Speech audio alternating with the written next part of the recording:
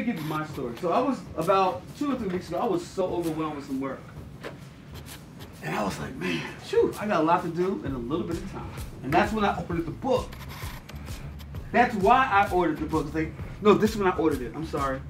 The Replaceable Founder book? The Replaceable Founder book. I was going into our winter break.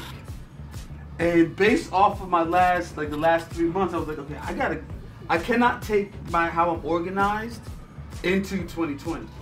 So I was like, okay, I need to find, so I'm on Amazon Kindle and I found that book. And it's crazy because I read a little bit of it, but I wasn't ready for it at the time.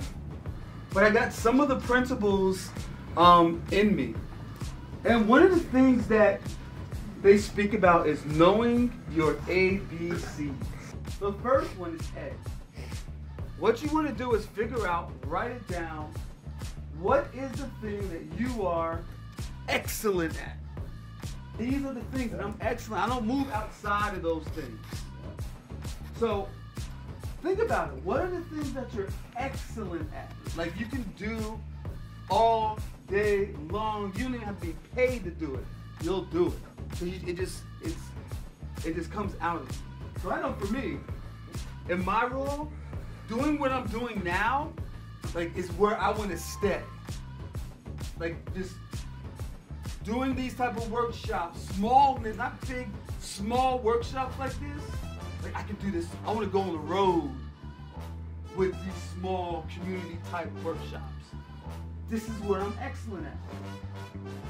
Then you want to think about, where are you competent? Meaning you can do it. You know, you can handle it, but you're not passionate. For me, it would be coordinating the event. I can, like, for instance, this is an event.